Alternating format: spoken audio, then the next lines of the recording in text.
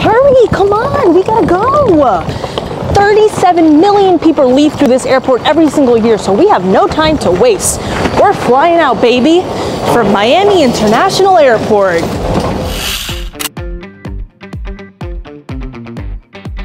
Miami International Airport used to be called Miami City Airport. One of its major airlines was Pan American Airlines after they moved their operations from Key West. This helped set Miami as an international city because Pan American Airlines chartered flights to Cuba. So it was a huge jump start for us.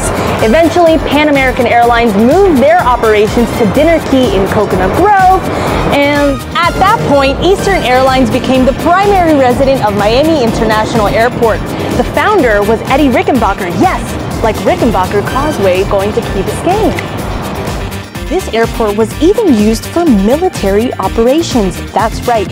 From the 1930s until the 1960s, the military used this as a base for anti-submarine missions. Since this was during World War II, they also used this area to train pilots in long-distance travel and for various other military operations. They did that until the 1960s, where they moved to the Homestead Air Reserve Base, where they remain to this day.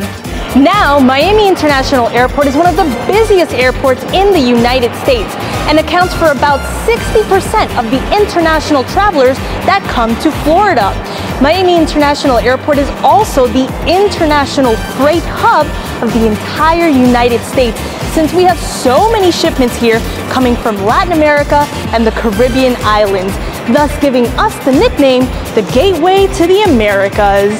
Thank you guys so much for tuning in. Remember to give me a follow. I am Caro the Tour Guide, here to tell you all about the beautiful things that we have in our city. Trust me, there's so much to discover. I specialize in business group travel, so feel free to send me an email if you're coming to Miami for a conference and are looking for a fun little tour.